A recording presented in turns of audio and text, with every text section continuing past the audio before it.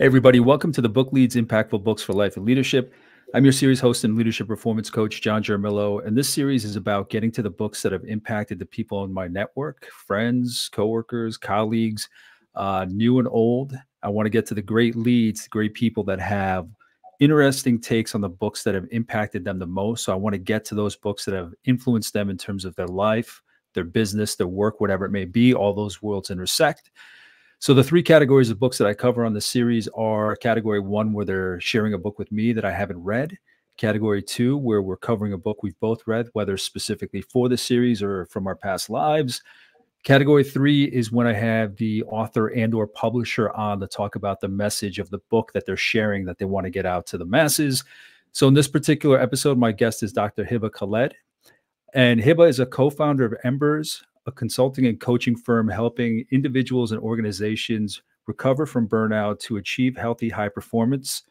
With a background in medicine and leadership training at Harvard under the mentorship of Ron Heifetz and Tim O'Brien, she has dedicated her career to helping individuals and organizations achieve success from a place of health. A survivor of burnout herself, Hiba is on a mission to balance performance with well-being.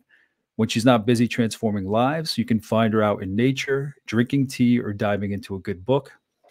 And Hiba had reached out when she heard about the series, how I go about working with my guests to get those messages out of the great books that they want to share. We got to talking, traded stories back and forth, experiences, and I found her insights, her background interesting, and wanted to invite her on for the series. So Hiba, thank you so much for joining me. Thanks, John. Thanks for having me. I'm happy to be here. So first of all, if you could, who are you today? Can you provide a little more about the work that you're doing today? I want to get some insight into my guest and the work that you do, just so people have a good grasp of who's sharing the book and lessons with them. Yeah, no, I'm an entrepreneur. I started my entrepreneurial journey a year and a half ago, I guess, or just almost 2 years ago now. But we officially launched the company last March, so we're exactly 1 year old. Congrats. Happy birthday. Thank you. And prior to that, I was a physician and an educator. I was an anesthesiologist by training, and then I taught both medicine and leadership at Harvard. And yeah, it's been a journey to kind of get here, but now I help people in organizations recover from and prevent burnout and foster healthy, high-performing environments and organizations. So that's kind of the work that I do now, based on like the wealth of experience that I've brought in from my other work. So when it comes to your company, what is it? I'm assuming one-on-one. Is there some group coaching, workshops, webinars? What is it? How is it that your company sets up its services to your clientele? Yeah, so we have both an individual level type program, so a one-on-one coaching with individuals, and our clientele are basically anyone who is in a highly stressful job or is kind of like a high achiever who's looking to have a little more balance in their life. Because what we tend to often see is that the high achievers tend to burn themselves out because they are type A personalities who are overachievers, and then they tend to prioritize their dreams over their well-being. And so what we help individuals on that level in one-on-one coaching capacity, where we help them achieve the elusive work-life balance and maintain their ambition at the same time. Because when I was a physician, I felt like I had to choose between my ambition and my well-being, which is not actually necessarily true, but that's what ends up happening more when we're under a lot of stress, is that we feel like our options are limited. So what we help people do is build their capacity to see more options available to them.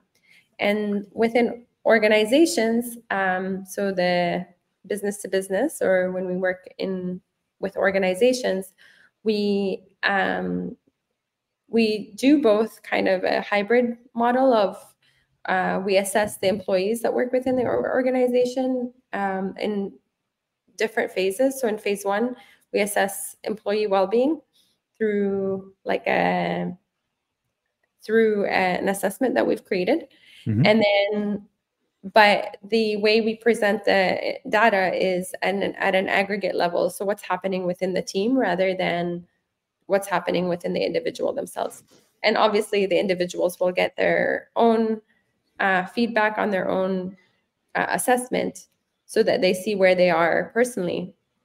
But when we present it at an organizational level, we present it as an aggregate result to give like a snapshot of what's happening within the organization in this moment in time.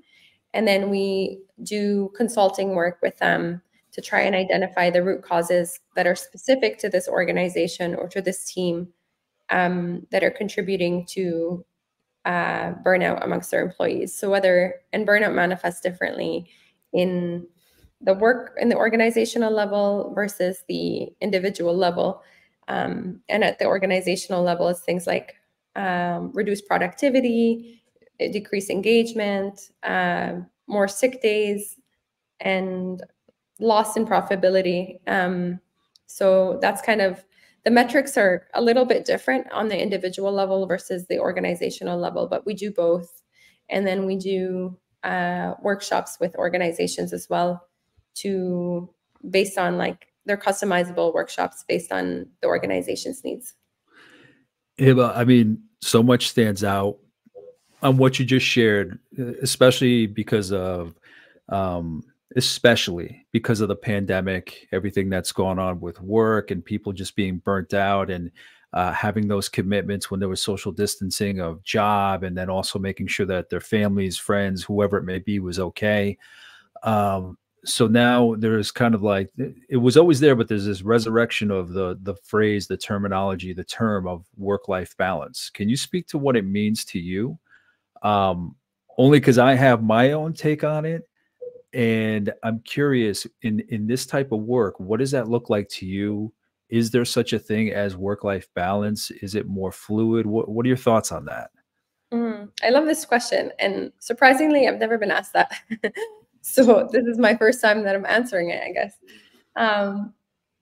Work-life balance to me, I think in order to have a fulfilling life, we need to feel fulfilled both in the impact that we're making in the world, which usually comes through our work, and in the life that we're leading outside of work. I remember when I was a physician, or a practicing physician, no one took away my medical degree. But when I was a practicing physician, I felt like I had all the purpose in the world. I was going into work with very clear intentions and about the impact I was going to make each day. So like I wasn't short of my purpose, if that makes sense. Like I was pretty clear on why I was going into work each day. And each day provided me with a lot of fulfillment in terms of the kind of cases I was doing, the patients I was seeing, the camaraderie I was feeling with my colleagues. And it was a shared sense of purpose, which gives even greater meaning to life. So in that sense, I felt fulfilled in my work, technically, but what I felt was missing was fulfillment in my personal life or in my life outside of work, because all I had was work. I was just working nonstop. I was thinking about work. I was a resident at the time, so I was also studying for board exams, not sleeping much, doing all the things that like I just felt there was no balance in the way I was living, because it was my work was all consuming. Whereas now and I remember just feeling like I cannot imagine the next 35 years of my life in this way. Like I can't imagine that this is all there is to life. Like I think it's a common perception of healthcare workers, especially, or people in altruistic type work, where they feel like, oh, if I'm helping others, then that's enough for me. But it didn't feel enough for me. Like I felt like I can't sacrifice my life for the impact that I'm trying to make. I don't feel good. And when I first started medicine, I felt like, well, actually, it was a little bit. When I first went into medicine, it was for the actual reason to help people. But then when that didn't feel, when it felt like it came at a huge cost, personal cost, it felt like, is it worth it? Like, I'm sure there are other ways I can help others that don't cost me, where the cost to me isn't so high. So for me, the work-life balance, or like my definition of work-life balance, is kind of like what I'm doing now. Of like, I'm doing a job that's highly fulfilling. I feel I'm making impact in the world. I'm still fulfilling my sense of purpose. And I think realizing that my sense of purpose doesn't come from one particular role, and it can actually be fulfilled in many different roles and many different ways, was a really, really helpful thing to learn. And I learned that from the book that we're going to talk about.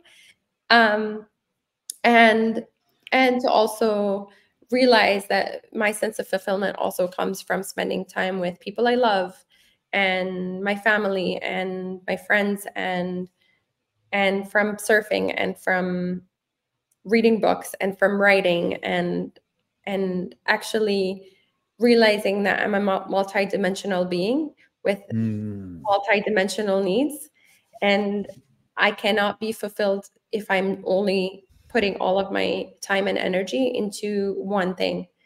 That I need to tap into the different facets of who I am to have the like balance that I'm seeking and the fulfillment that I'm seeking. And I think that's what the work-life balance is for me. Yeah, I love the way that you put that. Um, what I enjoyed the most about how you put that was the multifaceted part, meaning you have the term of work-life balance where people may think it's like, okay, work and life, I just got to make sure those two things balance. And they may think, I think a lot of people use it in the context of thinking, because that's where it comes up most of the time, is work versus family, work versus home life with your family. I think the majority of the conversation looks like that. But bringing up that multifaceted part brings in all these different components. Like me, myself, I have my work, I have my business, I have my home life. But it's not as simple as just those pieces. It's not those pieces of your purpose, your security, your paycheck, whatever it may be, and your family. But there is also, like what you said, your writing, your reading. For me, it's like photography, music. I feel that helps with my overall anxiety. Is if I sense that anxiety, it means I need something. I'm deficient in something, whether it's the intellectual, the emotional, the physical, whatever, the spiritual, whatever it may be. So it's like all those multiple facets of who you are. So it's interesting for me. It's not just the work and home, but all these other pieces that make up who I am. So if I have this curiosity about something in the world and I can't see it through, I can't go investigate, it comes back and it haunts me.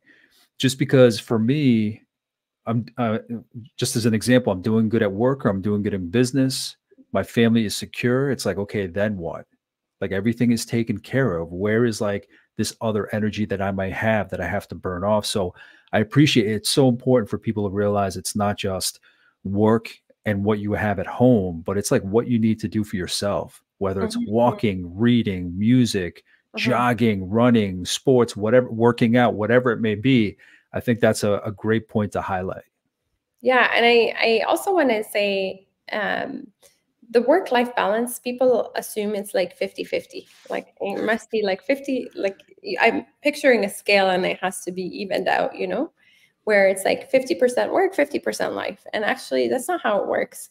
I think, at least not in my mind. I feel like, or in my experience actually with clients, it's not about balancing the scale and making sure that it's 50-50, but if we're spending 8 to 9 hours, 10 hours at work each day, then that's like, a good chunk of our time at work. And actually, we're probably spending like 2/3 of our lives at work for a certain many number of years. So maybe it's like 60%, 70% goes towards work, but it's more about like when we think about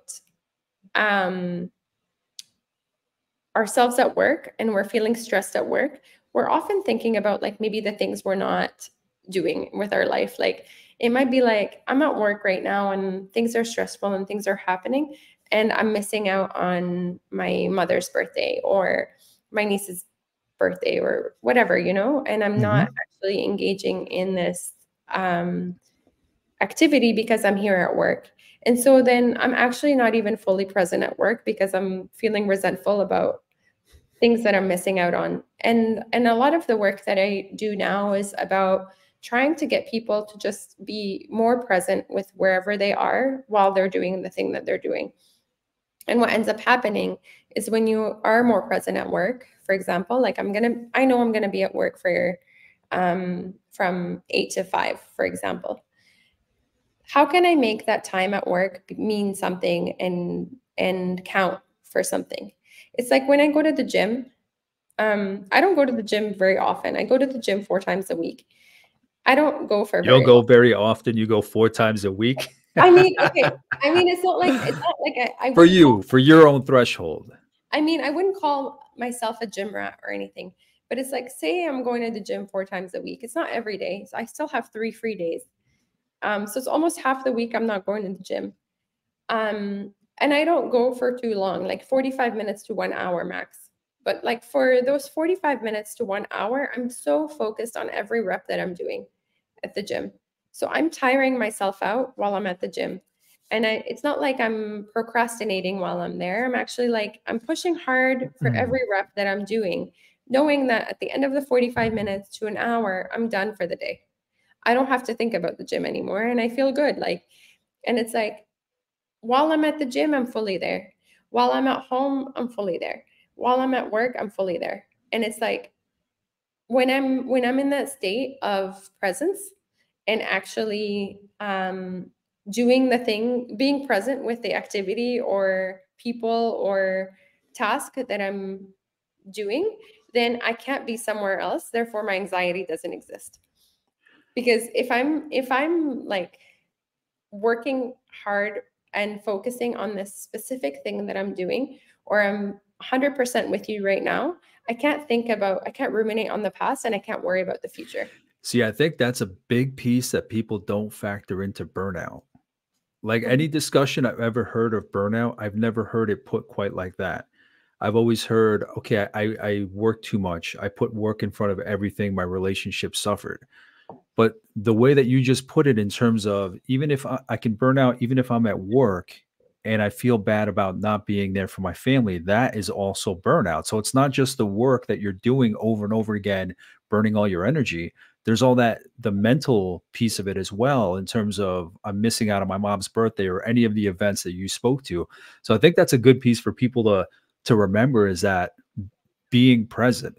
And that's huge. I think we hear that all the time, but I wonder how many people actually feel that sensation of being present, doing something, getting into flow, and just being lost in what you're doing, whether it's a workout, whether it's a podcast, whether it's playing an instrument. Where do you get lost where you're not focusing on regrets from the past or anticipating with anxiety the future? And it's funny, I took a break between season 2 and these episodes that are coming out now, and it was maybe 2 months that I was away from the podcast, and I missed it. Like, this to me is therapeutic. This to Mhm. me is just, it's like an alchemy that happens between my guest and I, where we're talking about ideas, having conversations that when I stand up, I'm not thinking about anything else. It's just this conversation. When I stand up, I'm energized, and it makes me better for everything else that from here through the rest of the day. So I never thought about burnout in that capacity. Like, where's your head when you're in something? So Mhm. just because you're at work working hard, don't forget about it's not just the work you're doing, but also the mental of being worried, being sad about what you're missing, being resentful for having to be at work. So Mhm. being present, that's huge. And I don't think I've heard it put quite like that when I've heard burnout. So thank you for putting it that way. Yeah, of course. And the other thing too, like if you think about actually how our work days are structured, like for most people who work in corporate or in pretty much any organization, even non-for-profit, the thing I hear from a lot of burnt out workers is like, we have so many meetings, we have so many things. Like everyone has a huge to-do list, even at work, right? And there's not a lot of time for deep focused work. Like I remember in one of my jobs a few years ago, we just had meetings all the time. We would have meetings to talk about the tasks that we needed to do, but we didn't have much time to actually complete the tasks because we were constantly meeting to talk about the tasks. And so it was really frustrating because I work really well in the morning. So my most productive time of the day for like things that require my full like cognitive capacity is in the morning. I do my morning meditation. I'll go out for a walk. I'll get some like vitamin D, you know, these are the things that I do in order to stay grounded. And then I'll make sure that I'm starting my work and then just trying to get like deep focus work for 2 to 3 hours. In that time, I can achieve a lot. And then my afternoons, I'm not as my flow state isn't as good during the afternoon. So that's when I usually book meetings because I can have a conversation with someone. So I'll try to keep my mornings free of meetings because I know that for me personally, I work best in the morning and then creatively I work best at night. But my afternoons, I'm like, okay, how can I make the most of my afternoons where it's not like I'm not working, but it's like I can have meetings in the afternoon if I need them and there's obviously exceptions to that where I do have some morning meetings because my business partner's in Singapore and our time difference like requires me to have morning meetings with her. But that's fine because I can anticipate that ahead of time. But it's just like the way we work, even at work, there's constant distractions. There's constant, we're constantly thinking about like 100 things and not just like the one thing that we need to do today. And so a lot of the work I do with clients is trying to just optimize the way we work so that like when you do focus and do deep work and like kind of just adjust the way we work, even within the constraints of the hours that we work, we can be way more productive and achieve just as much, if not more, in a shorter amount of time. And like I've proven that with myself as a proof of concept and like with other clients who see the difference once they start implementing these small changes. Yeah, I've seen so many clients where they'll show me their calendar and it just looks like you took different colored clays and just kind of mixed them all together and just laid them out flat on a table. Every nook and cranny is filled. And I've been to obviously my own meetings. I've sat in on some of those meetings. And there's just so much about them that could be more productive, more efficient. I think meetings are just the bane of existence. If they're not done correctly, I think there's a lot of people that have that misconception that the busier their calendar looks, the busier they look, like it's a status symbol, like a badge of honor that I'm so busy. Look at all these meetings I have.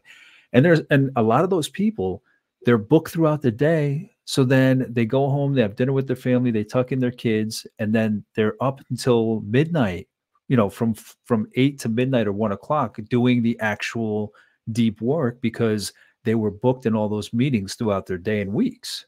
It's insane. We have a meeting epidemic in this country. I don't know about the rest of the world. I think as with everything else, they're probably way ahead of us in terms of meetings, but yeah, they're pretty bad. I think it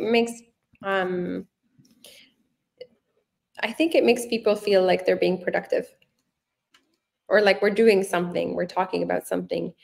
And yeah, often, yeah, it could have been an email or the number of times I've sat in an email, looked around at the executives and said, this is like a $20,000 meeting right here with all the people that are sitting in here for this long. And it could have been a memo.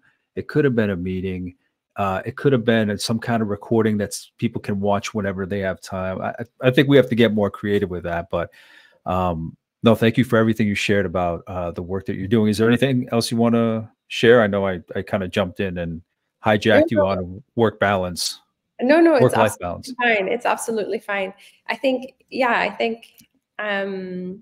one thing, I don't know if it's relevant, but I'm going to share anyway, because it's been prevalent in my world in the last week, especially. I keep hearing like I keep coming across this concept of anxiety and like people not being able to regulate their nervous systems, even like with in both a social setting and both in a professional setting, like where I've had, you know, I went out with some friends this weekend just to the park because it was like nice weather, and then the number of my friends who are saying to me like, I'm really struggling to regulate my nervous system, or I've heard that from CEOs and executives of companies also being like, I'm struggling to manage my team. And then I ask them about how they're managing their own anxiety and nervous system, and I'm just realizing that this is like such a big struggle for a lot of people. And it really starts there. Like if we can't regulate our own nervous system, we cannot manage a team effectively. We cannot manage our systems effectively, whether it's like your system at work or your team at work or your system at home. Or like, what is the ecosystem within you first before you can think about the ecosystem outside of you? And that's like a lot of I'm excited. I'm really excited. I mean, I'm not excited about the fact that people can't. I was going to say, you're excited for people's anxiety? No, I'm not excited about the fact that like people are sharing this with me, but I'm excited about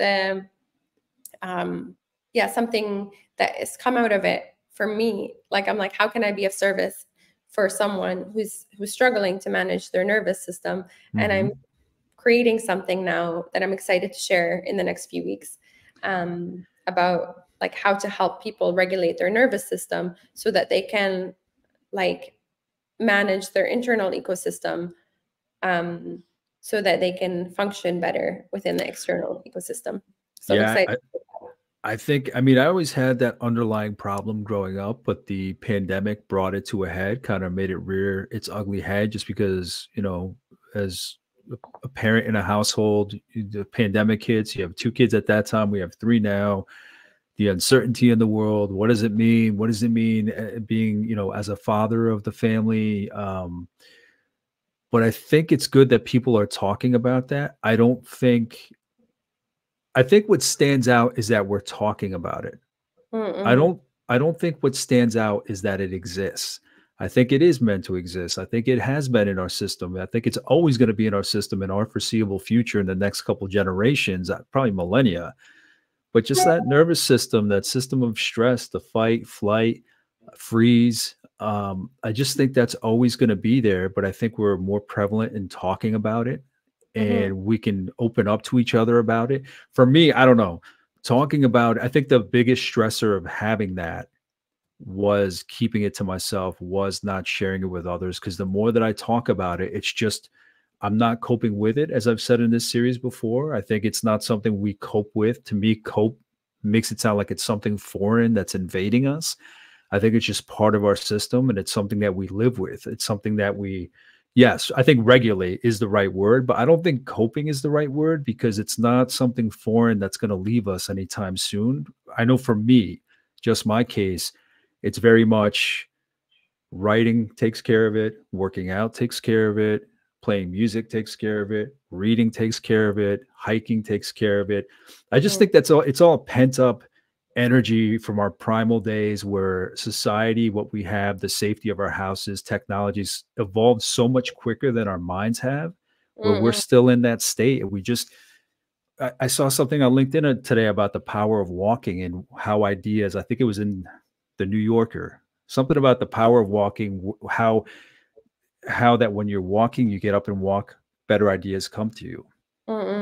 I mean, without even thinking of science, to me, it just makes sense because it's in our DNA.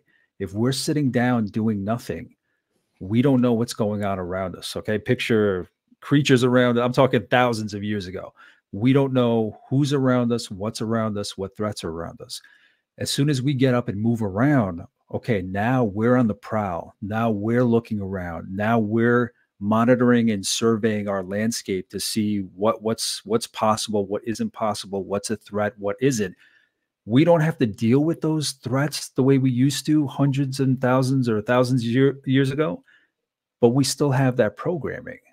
So if we don't have anything that really meets us, like our bodies are meant to fight threat, if we don't have anything that really physical threat brings it to our doorstep, all that energy just kind of percolates inside of us. So I mean, I just see it in so many different just like this network of ideas of what plays into it. But yeah, it'll be fascinating to read about what your findings are, what you're going to put out, and in the coming months and whatnot. Yeah, and I just want to speak to a point that you mentioned like a little earlier in this conversation, is Sure. the fact that you're like a father and you have in parenting in the pandemic brought about a different kind of stress and anxiety than not during a pandemic. And I think it's wonderful that you're not only just like talking about it, like you're doing something about it, because historically men tend to be more stoic, like traditionally, like the idea of masculinity. It's like, I'm the provider, I'm the protector, I'm bringing order to the family in the patriarchy, like the Yeah. kind of historically and traditionally, this is the systems that we grew up in. It's the system I grew up in with my father. I wrote about this yesterday, actually. I wrote a LinkedIn post about this yesterday because it's a huge motivator for me in my work. It's like I witnessed, and I think men struggle with this more than women, because women traditionally, again, in history and historically, we've had more community. Like women tend to, I'm generalizing. Absolutely. Absolutely. I'm generalizing right now, but historically and traditionally, women have had more tight-knit communities that they could where they could be more vulnerable and share more of their struggle with other women, and had support groups in place where women raise children together as a community rather than like single households. And we're moving away from that. We're definitely moved away from that in current Western society. It still exists in many other places around the world, but that sense of community tends to be stronger for women than men. And I think it isolates men in their struggle. And I noticed that in retrospect, like when I look back on my upbringing and seeing my dad holding the stress. He had 7 kids, and he was a refugee and a doctor and immigrant, and all of these things that added stress to his life, but he didn't have an outlet the way my mom did, for example. And I think, well, he definitely his stress manifested in disease. It manifested in high blood pressure in his 40s. It manifested in 2 heart attacks, the second one like costing him his life, and I think that could have been preventable had he had somewhere to express his stress in a healthy way, or like an outlet of some sort that, and like, my dad was healthy in a lot of ways, especially after retirement. He took very good care of his health. But for many, many years leading up to retirement, his health was like an afterthought. And I learned so much from my dad. He was my hero. He inspired me a lot in my work. He was also a doctor, and like we have a lot in common, and he encouraged me and supported me in many ways.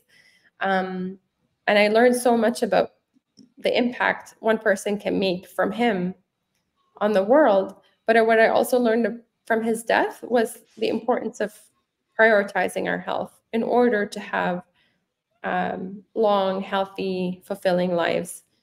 Where, like, as a daughter, my dad died at 29. I wish I had more time with him. I don't have kids yet, but when I do, I'm sad they won't know him. Personally, obviously they'll know of him, they'll hear about him, but they won't have the opportunity to play with him. And I feel like a little sad about that, to be honest, Absolutely. And so now I look at my brothers who have families of their own, and I'm like, I don't want that for your kids. I know you carry the same weight that my dad did with our family, but it means a lot to me to have my brothers live long, fulfilling lives so that they can enjoy time with their own grandkids one day. And to be there for their kids longer than my dad was for us, And it's not to put blame or anything on anything, it's just try and really bring light to the idea that men tend to struggle alone, and I want to change that. No, and I appreciate that. As somebody who has had his struggles, for all the reasons you said, like traditional, societal, traditional, culturally traditional. Like my parents are from Colombia, so it's very Latin men, macho, BS, stoic. But what's great about what's going on these days is that we're breaking those generational trauma chains, meaning we're not addressing it the same way that our parents addressed it, or my father specifically in this case of men. And I've mentioned it here before in this series where I had a lot of uncles, I had a lot of my dad's friends the men who were alcoholic.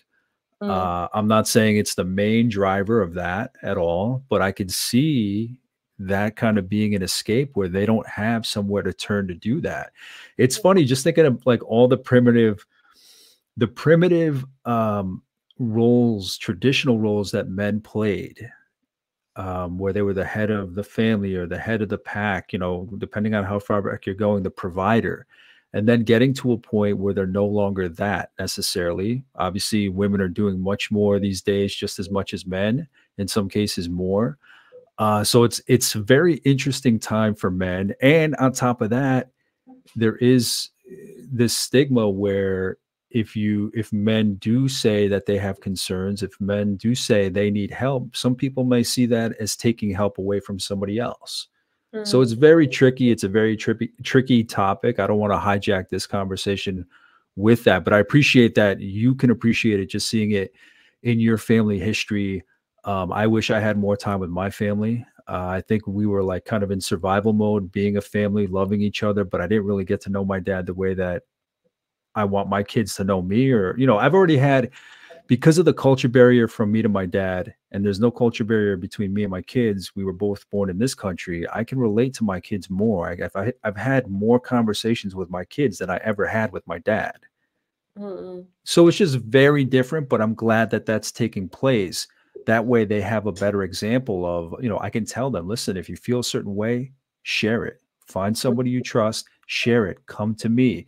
Because so much of my life was guided by that inability to share. So they need not safety from obstacles or challenges or hazards. Like they have to live a tough life, not have to, but they shouldn't be, their world shouldn't be overly sanitized. But if there's any safety that I can provide, security that I can provide, mostly mentally, even just talking things out, I'm all for it just because I understand its power. And that's amazing.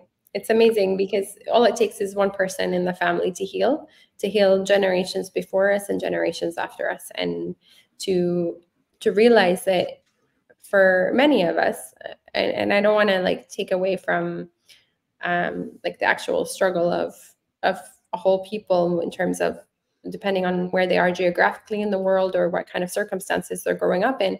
But for at least us here,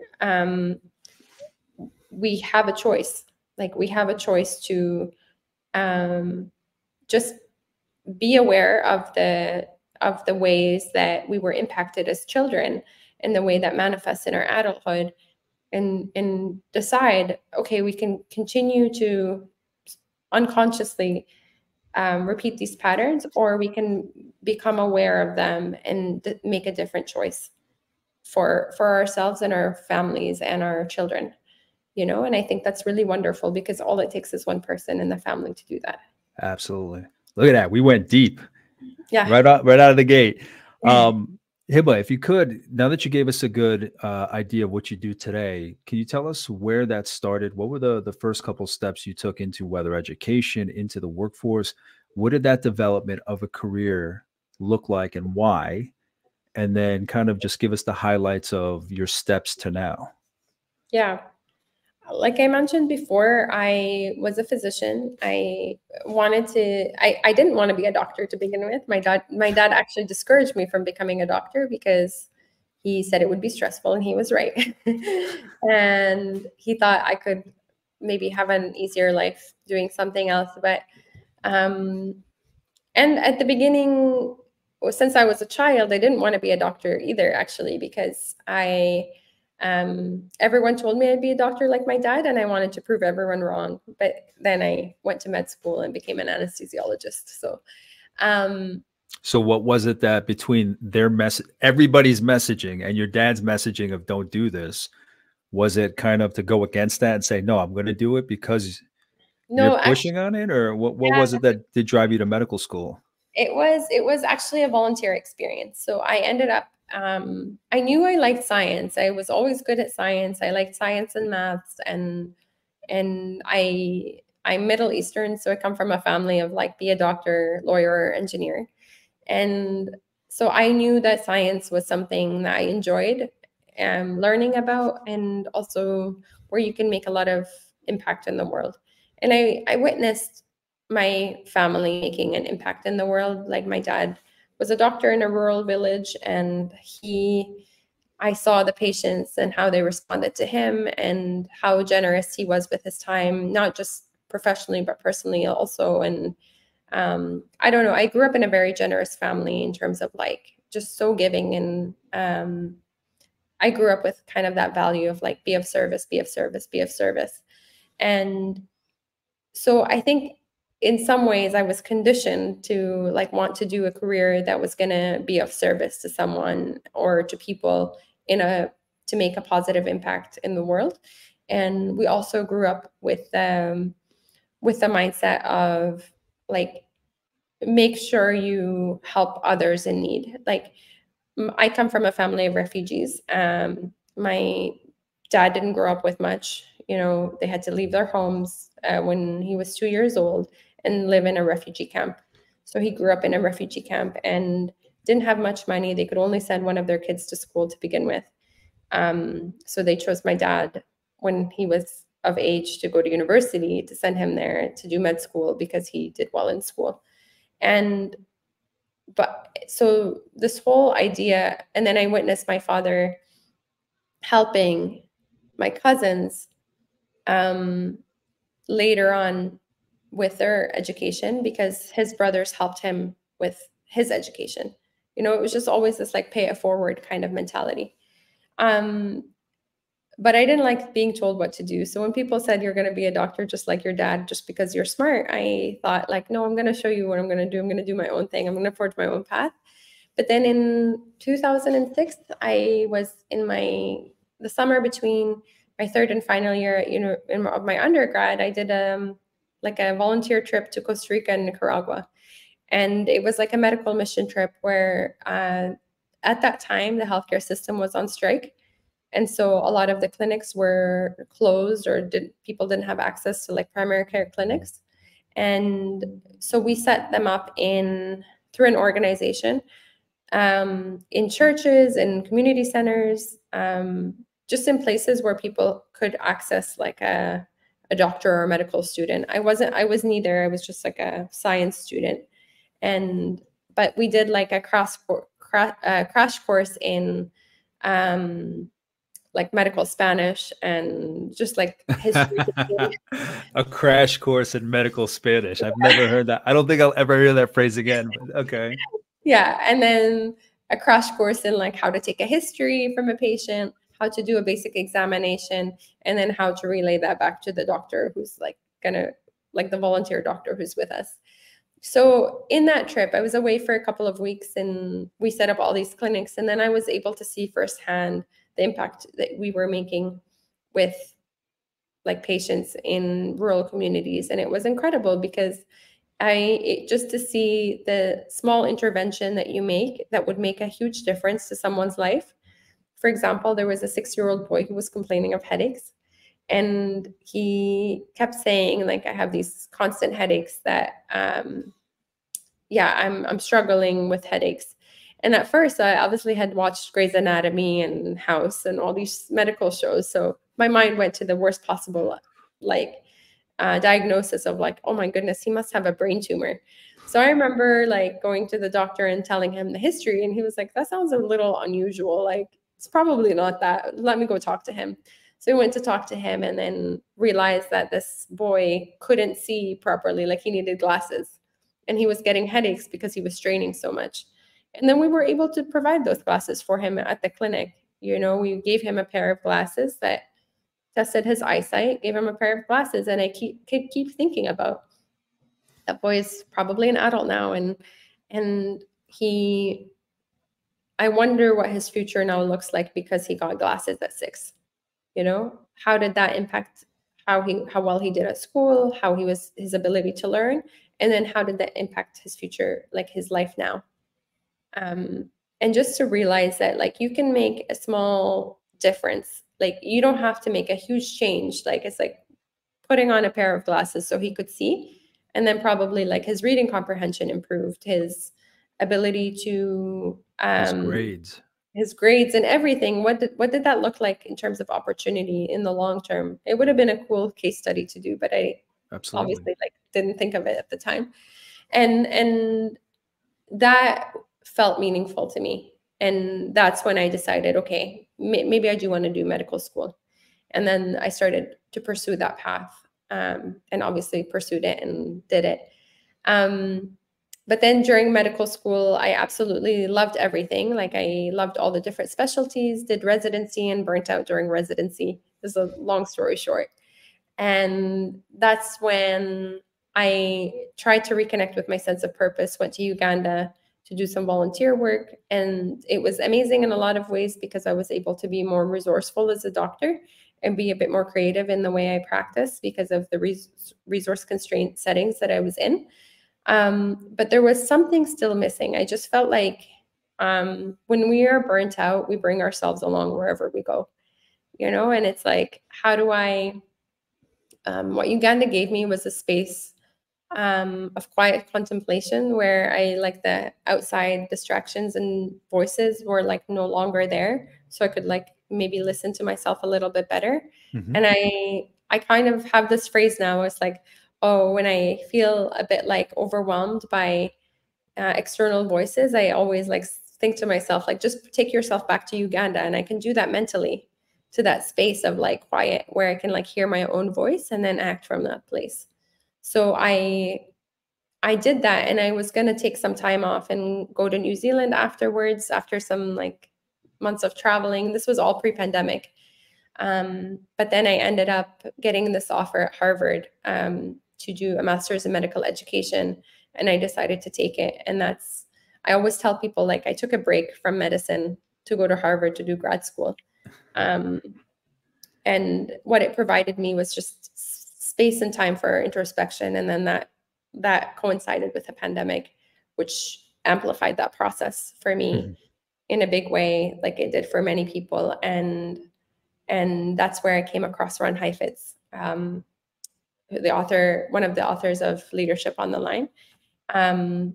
So I took a bunch of his courses. I took 2 of the leadership courses at the Kennedy School, and they completely destabilized me in the best way possible, in that like they really shook me, in that like, what is your sense of purpose, and what's your role within a system? What's like, how do systems work? And gave me a different perspective on leadership that I'd never heard before.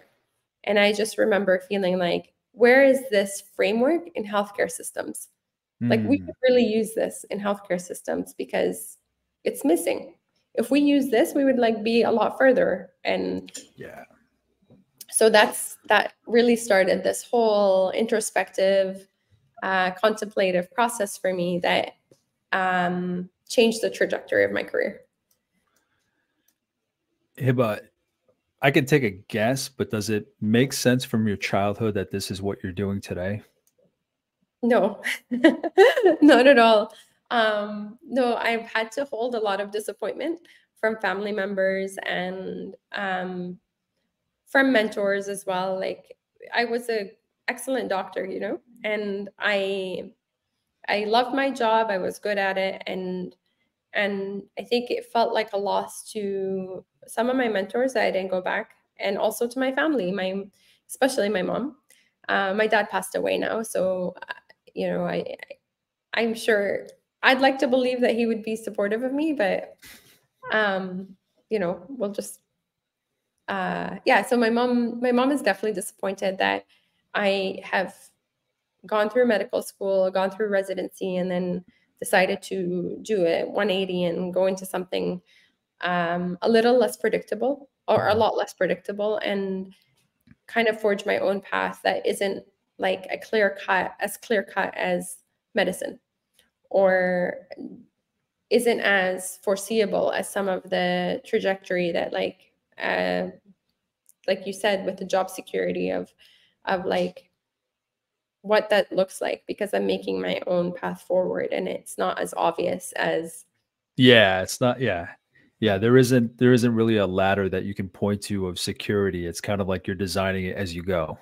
Yeah, and I'm responsible for a lot of things now that I didn't have the same responsibility. For example, like as a doctor, even though I had a lot of responsibility for people's lives, I didn't have responsibility for the way the system worked. Like I was just an employee within a healthcare system, so I didn't need to worry about like budgets and like from where I was, like my role, I wasn't the medical director or Yeah, it's like the front CEO. lines versus behind the scenes. Yeah, so I didn't like I wasn't in a leadership position where I needed to worry about the entire system. I was just an employee in a system where I knew I was going to get a paycheck if I like went to work and did the expected work that I was being paid to do. Whereas now, as an entrepreneur, everything from creating content to budgeting to creating programs, everything is on me. And if I don't do one part of it, it's like my responsibility. So it's just like a different kind of responsibility. Hiba, what is leadership, excuse me. What does leadership mean to you? So I love the term leadership because it's like, for me, it's like, I always say like, it's about exercising leadership. It's like a verb, right? Like, it's like when people talk about leaders all the time, I don't really, I don't subscribe to the term leader, to be honest, because a leader is a noun, and like, I can't say I'm a leader right now, because to say that about myself is like, it's almost like a leader needs to be almost nominated by the people that they're leading, right? Like leadership is a verb. Like if leadership is an exercise that we have to do, and that it's a practice that we do. So in order to move things forward, we have to do something, like, and take an action. So that's why I don't really subscribe to the word leader, like as a noun, because it's just a person. Like it's just, we're describing I like that. rather than like an action. And I've leadership, never, go ahead. I'm sorry. no, leadership is just an action to me. Like, yeah. So that's what do you want to feed something back? No, I like that. I don't really think I've ever thought about it that way, but yeah, you're right. I agree with your assessment. All right. Yeah. So Almost oh, go ahead. So to me, it's like anyone can exercise leadership. You don't need to be in a leadership position to do it. We all have leadership capacity within us. And it's like, when it comes to an organization or a particular issue, it's usually like just really identifying what is the issue that we're trying to solve for. And then how can I exercise leadership in order to impact this particular issue? And yeah, I think it's like kind of nuanced. I think about leadership as kind of like a systemic kind of process of like, what is my role within this particular system? And then there's the internal system and the external system. So the internal system is like my own, how am I showing up in the world in order to exercise leadership, and what are the things that are helping me, and what are the things that are preventing me from exercising leadership in an effective way. And then really trying to understand the internal landscape of who I am as a person, and then what are the things that activate me and limit my leadership capacity. And then Good word, activate. I like that. Yeah. And then what are the things I can do about that when I realize I'm being activated in a certain identity, for example, to hold myself through something so that I'm not taking things personally and I become the issue instead of the issue I'm trying to solve. So that's like the internal part of it. And then the external part is realizing that we live in ecosystems. Like, we're not living in isolation. I'm only one part of an ecosystem, and I need to work together with other people in order to solve a common cause or an issue that we care about or want to make an impact on. And so, what is my role? What are my strengths? What can I bring to the table that is going to help move this issue forward in a way that is about the issue and not about me and my ego? I love that. Hiba, so yeah, let's jump into the book. Can you introduce the book that you want to share, and why you read it, why what the book means to you, what you've gotten from it? Mm-hmm. There's so the book I want to share is called Leadership on the Line, and it's the subtitle is Staying Alive Through the Dangers of Leading. And it's written by Ronald Heifetz, who was my professor, and I ended up working with him at Harvard, and Marty Linsky. And they co-created, or they co-founded, this idea of adaptive leadership. And it talks about, they've written many books on this topic, and I've had to be honest, this was like required reading for my class when I was a student. And then I read it multiple times because I also now teach this stuff. And this idea of adaptive leadership is all about that problems in the world are more complex than they appear. And we often try to apply technical solutions to an adaptive problem. So the difference between an adaptive challenge and the technical challenge is that an adaptive challenge is complex and has many different solutions. And it requires us to do a lot more learning. So we have to ask a lot of questions, and it's kind of solved through curiosity and requires a lot of diagnostic integrity in order to come up with experiments to test to solve the issue. And it doesn't require expertise. It requires a stakeholder analysis. So it requires kind of identifying who all the different stakeholders are, and then coming up with experiments to test to see if they will work to solve this complex issue. Whereas a technical challenge is it's not to say technical challenges are easy. They can be complex also, but they have a very clear cut solution.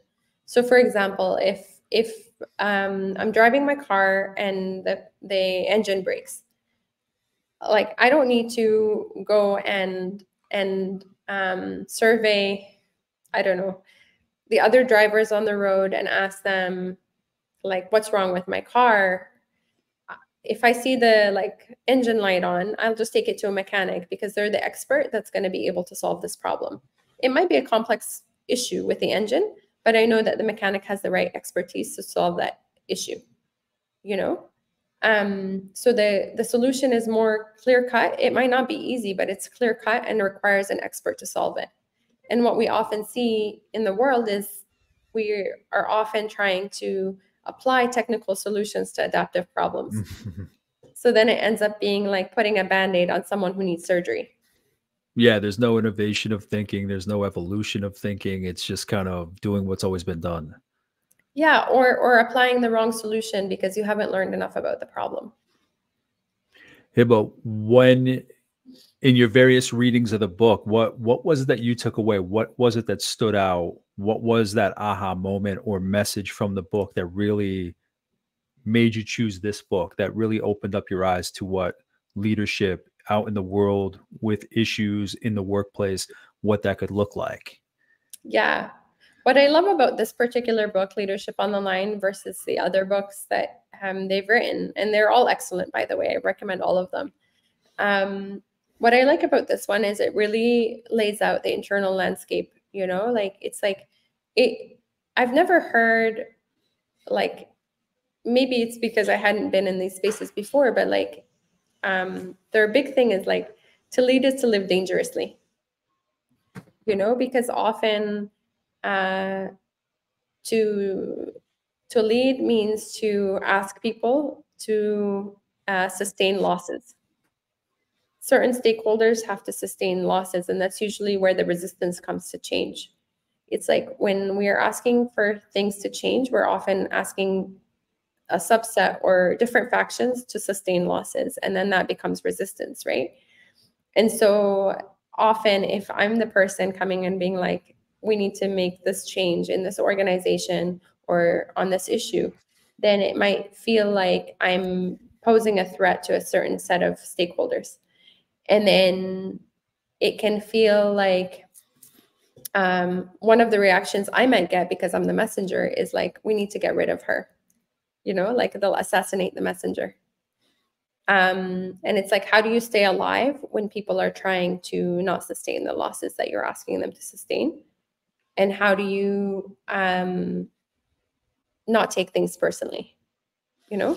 Yeah. And Well, go ahead. I'm sorry. no, you go. No, I was just going to say just that idea of, that people may think that life, work, business is zero sum. It's in our DNA just to kind of get for us, not have taken away from us. So it's very fear based. Yeah. So that's what stands out to me as you were mentioning, when you're asking someone else to sustain losses, even if it means that in the end we're both going to win. That temporary loss of sustenance. Again, people are already fearful that they're going to have something taken away from them. So when you are asking them to sustain some kind of loss, it just makes perfect sense. I think we've seen that so much in the last couple of years. Politics, global issues, where there are different sides, different stories, different requests. So it just shows, I like that it shows that side of leadership development and the fostering of the environment, what role fear plays in it. Yeah, and I think the thing I love about this book is it actually talks a lot about our internal environment. Like, how is it that I'm showing up in the world, and how is that impacting like my whole life, whether professionally or personally?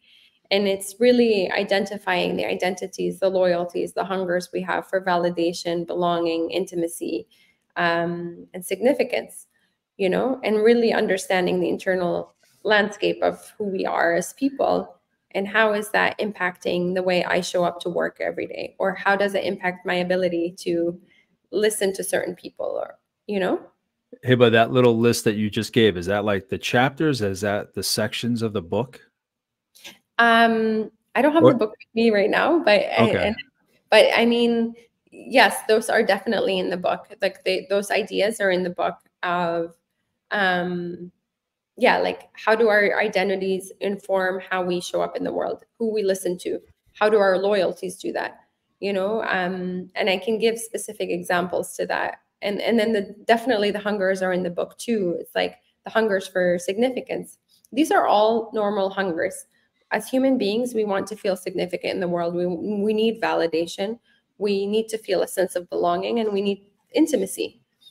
But it's just when these hungers are exaggerated, they become dangerous in the way that we show up in the world. An example of that could be seen in history. We've seen like what the exaggerated hunger for intimacy can do in certain workplaces or in politics, like with Bill Clinton, for example. That's a very public example of like that exaggerated hunger for intimacy can lead you to make decisions that are not wise for the work that you're doing. And so it kind of talks about how, like, managing your hungers so that you can actually lead from a place of integrity and wholeness. And like, it's really important to take care of these. Like, when we feel this exaggerated need for power, then our need for power becomes more important than our need to lead. And we've seen that in politics too. Yeah. Can you give a couple more examples? Well, the power thing, we can kind of see what happened 4 years ago with Trump when he lost the election. But then there was all this talk about, and then we saw January 6th happen, of like all this talk of, no, that like this election didn't count, blah, blah, blah, you know, all these theories of like, but it's not in the best interest for democracy, for example, to do that. Because it was an election and people voted, you got a result you didn't like, but then to try and maintain power, you try to like do whatever it takes to maintain power rather than do what's right by people, which is like the president of the United States is being authorized to provide a service for the constituents and for the people that are voting for him or her. And their role as president is to serve those people. And that's the expectation by authorizing someone through our votes. But then to care about staying in power. And we see that in politics across the world. You know, it's not just here, but we saw it here recently in the last 4 years. And then we see that in governments that are corrupt, where there's like, where, you know, people maintain power over like actually doing the work that they're being authorized to do. Hiba, in reading the book, what changed in you? Like how sensitive were you to those kind of dynamics afterwards? Did anything change about the way you operated in your different circles, your different ecosystems after reading this? I love this question. And yes, 100%. So I'm Palestinian. I grew up in a Palestinian refugee family, and I grew up in the West mostly. I lived in the Middle East for a little bit as a child, but most of my time was spent in the Western world. Like from 9 years old onwards, I was living in the Western world. And there was a lot of like complexity with that as an immigrant and as a person who's ethnically like from an Arab family, and especially Palestinian. Like there's a lot of stigma or growing up, the way that Western media has defined what Palestinian is different than my experience of what it means to be Palestinian, for example.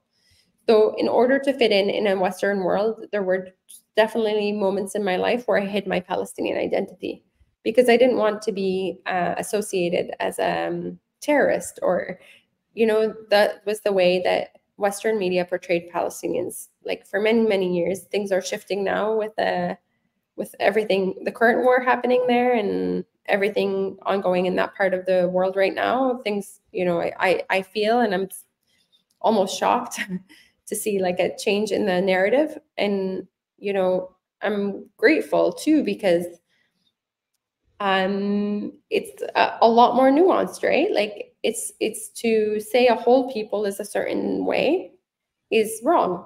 It's not the right thing to, like, there are always, yeah, anyway. So like what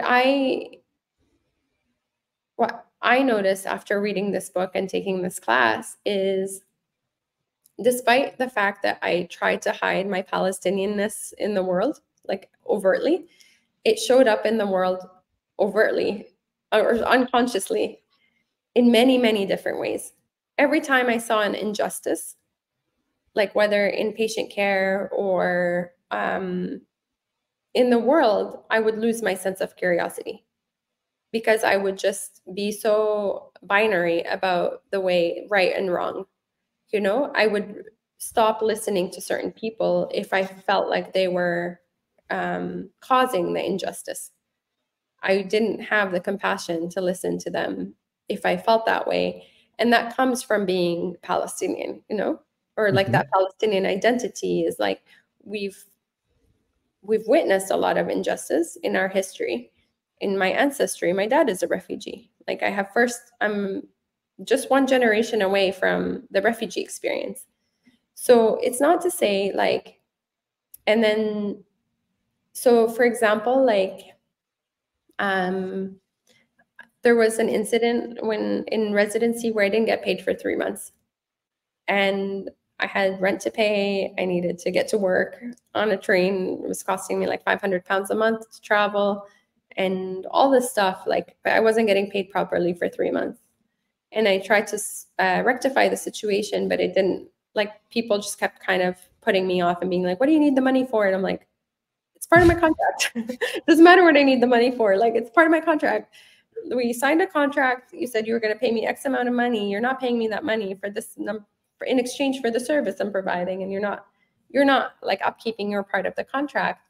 And it became this huge thing where I just didn't get paid for 3 months, and neither did the other 3 residents or like that I was working with at the time.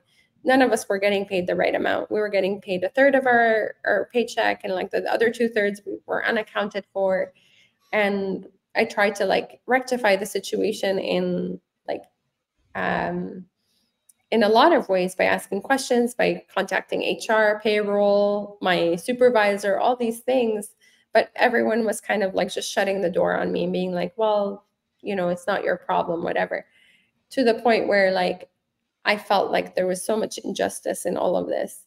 And it's true. Like, you don't need to be Palestinian to realize the injustice in this. But I lost curiosity for like certain reactions that I was getting. So instead of being more curious about like, why is everyone shutting me down? Why are people not taking me seriously? Like, why is this not whatever? I didn't have the capacity to ask those questions that I needed to ask, because I just saw it as right or wrong, you know? Yeah. And I didn't have the capacity to question what's happening within the system, because I just saw it as like unjust. Like, so that's like one way. And then it's like certain people obviously, like activate a certain identity or threaten a certain identity. For example, it was like men telling me, like I was talking to a lot of men who shut me down. And so like my identity as a woman was threatened. Mm-hmm. And my identity as a professional woman was threatened, because I'm like, how, like there's that power dynamic historically, and then I was experiencing it personally. And then like, you know, you tend to like lose your sense of curiosity and things like that. So it's just like being aware of the identities that we hold, and then realizing that when I feel a certain way, when I'm being activated in a certain way, when my blood pressure is going up, when I feel the heat in my face, when my heart rate's racing and I want to like yell at someone, really taking a moment to just be like, okay, what's being threatened right now in this moment? And it's like, oh, it's this identity as a woman. It's this identity as a professional woman. It's my identity as a Palestinian. It's my identity as this. And then like learning how to manage that activation before making the next move, which is usually should come out as a question, you know, rather than like point the finger and say, you're wrong, you're unfair, you're this. It's like, how can I maintain my sense of curiosity to maintain my diagnostic integrity in this moment, despite my activation? Oof. Perfectly said. Perfectly said. I think it is, you know, tapping into that wherewithal to stop yourself from reacting, to get to what is being activated, and then, you know, diagnosing it and then moving from there. So that's amazing. And I think there's a talk of emotional intelligence all over the place, but I think this gives it another dimension based on the different hats that you're wearing, depending on which one is activated. So I think it gives it, again, that nuance. I think what we've lost in this world in conversations is nuance. Nothing is black and white. So I appreciate you bringing up just the issues that are at hand, and then the nuance that play into them. Yeah, but do you see? Oh, go ahead. I was just going to say, like, the other piece of it is recognizing that there are certain people that we authorize, like, especially, I am going to talk about Israel, Palestine just for a second, because there's like, right now, there's so much polarization that if you are Arab, for example, it's really hard to listen to an Israeli, and vice versa. And there's so much mistrust and distrust between people, right? And people feel like they have to pick a side. Like, this side can't be like, they can't both be right, so I must pick a side. And I'm seeing that sense of loyalty even amongst friends who are not Arab and non-Israeli, who are feeling like they have friends who are both, and they're like, I don't know whose side to pick, you know? And there's like too much sensitivity around choosing a side, or having like, there's no room for two truths to exist at the same time, you know? This is kind of like the landscape right now, but it's just like, and the reason why that happens is because of the loyalties we hold. these internal loyalties we hold. So like, for example, what does it mean for an Arab to listen to an Israeli, or to even question them or have compassion towards them, and vice versa?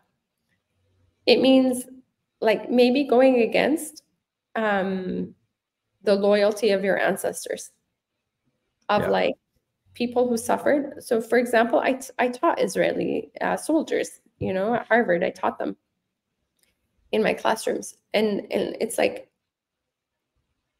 if I was limited in my ability to hear them speak, or to learn from them, or to be open to them, which, you know, I've had to renegotiate some of the loyalties I had to my ancestors, because they suffered under Israeli regime. You know, they were kicked out of their homes and had to take refuge and live in refugee camps. But if I am so loyal to my ancestors' suffering, there's no space for us moving forward in our ability to work towards a solution that's viable. You know? So at some point I had to do an internal renegotiation of to like put to lay the past to rest, or to set the waters down that I'm carrying from generations before me, in order to even begin to imagine or dream of a way forward for this cause, which I really deeply care about, you know? And so, but that requires me to hold space and to listen to someone whose point of view is so different than mine. Yeah. There's just so many, and this is a very obviously important conversation to have. And I think any topic that's out there, any topic that gets to the top of the news cycle gets hijacked where what you're saying doesn't occur.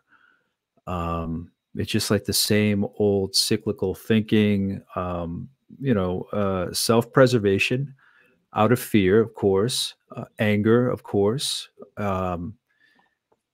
I think I do want to have you back for another conversation so we can dive into that, just because I think that applies to so many different areas of life. Obviously, it's tied to your family, your traditions, your heritage, but I think the topic of nuance is just so important that I'd love to have you back for another conversation where we can dig into that.